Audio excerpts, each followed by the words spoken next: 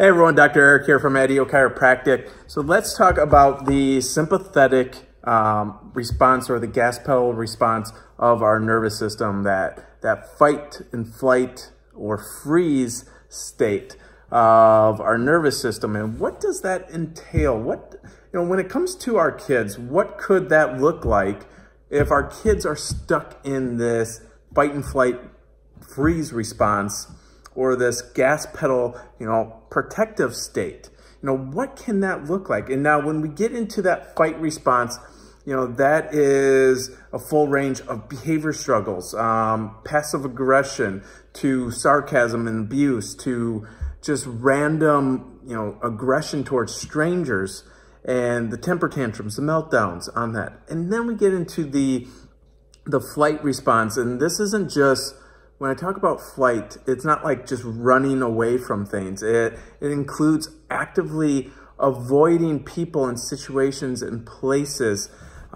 It can be simply withdrawing from social interactions.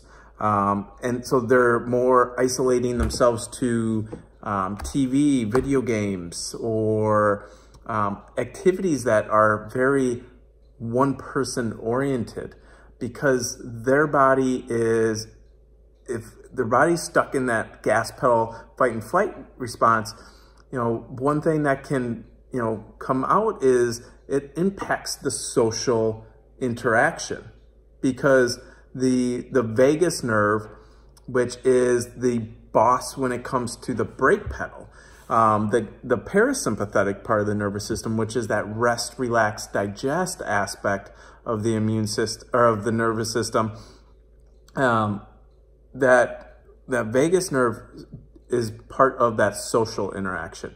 And if we're stuck on the opposite side, which is the gas pedal, that fight, flight, and freeze response, social interaction can be hugely impacted in these kiddos.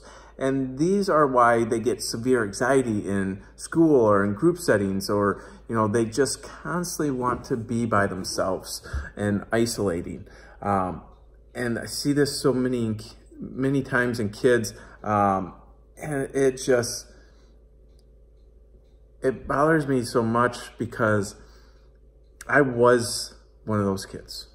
I was a kid that dealt with severe anxiety, and I was in that severe sympathetic fight and flight freeze response, and for most of my life. And it was a struggle making friends. It was a struggle actually being in group settings, because I just literally my anxiety would increase so much, and I would just sit there or stand there or, try to find somewhere where I could be by myself, or I would avoid actually hanging out with big groups because I didn't want to be in those situations, because just the thought of it really just increased my anxiety, even though like 90% of the time when I'm in those situations, nothing bad is like actually happening.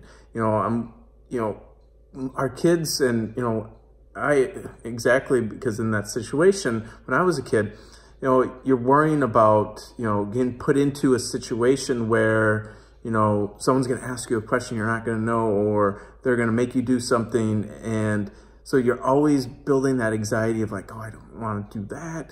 And the thing is, it's like 90% of the time, that never even happens. So you're increasing that anxiety, and it starts this vicious cycle. Because what happens is when we're in that sympathetic state, we release these stress hormones. And what happens is if we're stuck in that stress response, it starts this vicious cycle, which then just keeps on releasing and, these stress hormones and stress chemicals. And it creates this chemical imbalance, which is why a lot of times we have medications for anxiety, depression, hyperactivity, to behavior challenges, because they're looked at as a chemical imbalance. But are they really a chemical imbalance, or are they a neurological issue which is resulting into the chemical imbalance? So are we just covering up and finding a stickier Band-Aid with the medications, or wouldn't it just make more sense to address the first underlying issue and take that stress off of the nervous system so that that nervous system can calm down and that gas pedal can slow down by pumping those brakes and starting to turn back on that vagus nerve, start turning back on that brake pedal, and start allowing our kids to be able to express life, to be able to adapt and have more resiliency and just have proper function in today's environment so that they're not constantly in this stress, fight and flight and freeze response.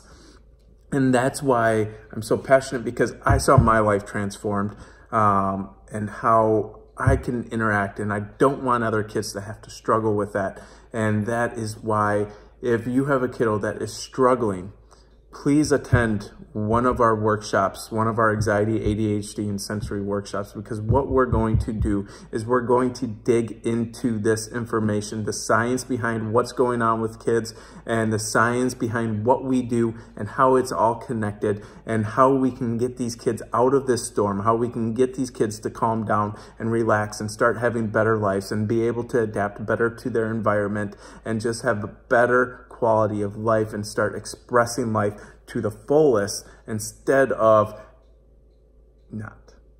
So go to the link that's provided and register for one of our next upcoming workshops. You will not regret it. It will change your life. It will change your family's life. It will change your kids' life for the better. So I look forward to seeing everyone at one of our next upcoming workshops, and have a great day.